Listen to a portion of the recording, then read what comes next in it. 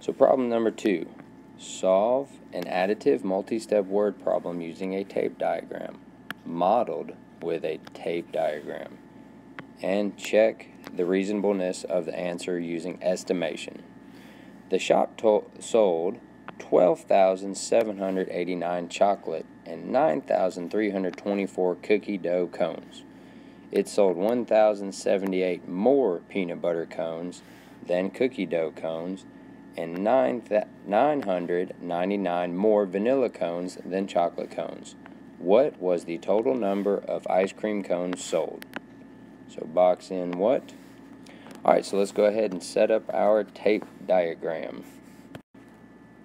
So first we know that the shop sold 12,789 chocolate.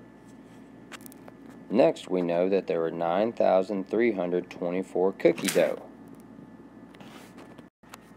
So now we need to find out how many peanut butter cones and vanilla cones were sold. So we know if we look back up at the problem, it says 1,078 more peanut butter cones than cookie dough cones. So we know there's going to be at least 9,324, and then you're going to add 1,078 to get your total peanut butter cones. And then look back in your problem, and you know there were 999 more vanilla cones sold than chocolate cones. So then we know there's going to be at least 12,789 vanilla plus 999.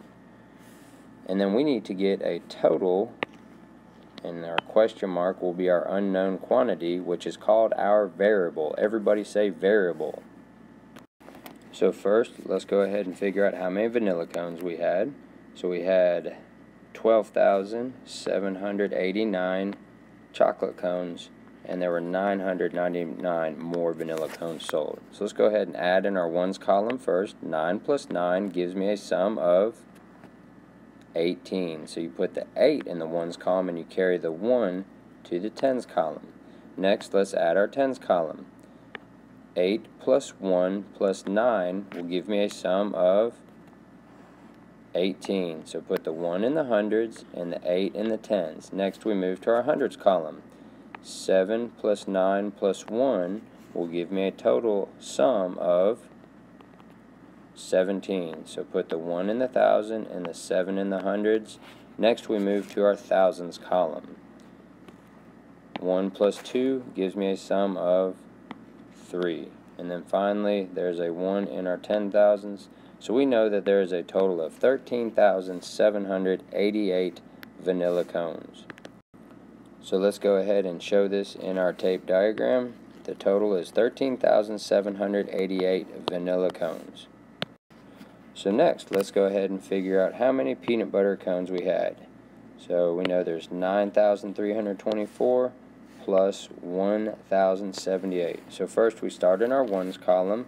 4 plus 8 gives me a sum of 12. So put your 1 in your tens column and your 2 in your ones column. Next, let's add your tens column. 1 plus 2 plus 7 gives me a sum of 10. So put your 1 in your hundreds and your 0 in your tens. Then we move to our hundreds column. 1 plus 3 gives me a sum of 4. And then finally we move to our thousands column. 9 plus 1 gives me a sum of 10. So we know that there are 10,402 peanut butter cones sold. So finally, what was the total number of ice cream cones sold? So we're going to have to add our chocolate, cookie dough, peanut butter, and vanilla to get our total sum. So let's go ahead and start in our ones column. 9 plus 4 plus 2 plus 8 gives me a sum of 23. So put our 3 in our ones column and carry our 2 to our tens column. Next, let's add our tens column. 2 plus 8 plus 2 plus 8 gives me a sum of 20. So put your 2 above your hundreds and your 0 below your tens. Next, let's add our hundreds. 2 plus 7 plus 3 plus 4 plus 7 gives me a sum of 23. So put our 3 in our hundreds and carry our 2 to our thousands. Next, let's go ahead and add our thousands. 2 plus 2 plus 9 plus 3 gives me a sum of 16. So put our 1 above our 10,000s and our 6 in our thousands. Finally, let's add our thousands column. 1 plus 1 plus 1 plus 1 will give me a sum of 4. So our total sum is 46,303. So finally, we have to check for reasonableness using estimation. So 12,789 rounded to the nearest thousands place would give me an estimation of, so circle your thousands place, underline the digit to the right. Is the underlined digit 5 or greater? Yes. So the circled digit changes to a 3. All the digits to the left stay the same. The circle digit changes to a 3, and then all the digits to the right of the circle digit turn to a 0. And then next, let's look at 9,324. So let's go ahead and circle our thousands place, underline the digit to the right. Is the underlined digit 5 or greater? No, it is less than 5. So we know that the 9 stays the same, and all the digits to the right turn to a 0. Next, let's look at 10,402. Go ahead and circle your thousands place, underline the digit to the right. Is the underlined digit 4 or less? Yes, so the circle digit stays the same. All the digits to the left stay the same, and all the digits that are underlined and to the right turn to a 0. And then finally, let's look at 13,788.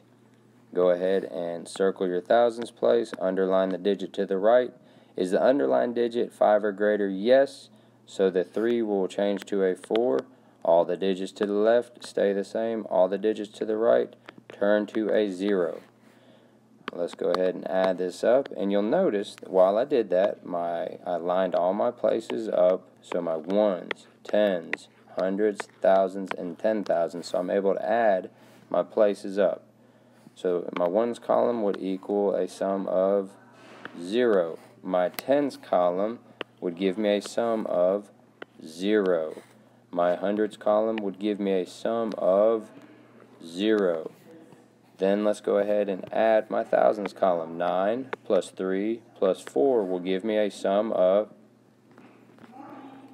16. So put your 1 in your 10,000 and your 6 in your thousands place. Then finally, let's add our 10,000s place. 1 plus 1 plus 1 plus 1 will give me a sum of 4. So we can see that 46,000 is very close to 46,303. So yes, this is a reasonable answer. So look back at the problem. Did we solve? Yes. Did we model with a tape diagram? Yes. And did we check for reasonableness of the answer using estimation? Yes. We are complete. Thanks for watching.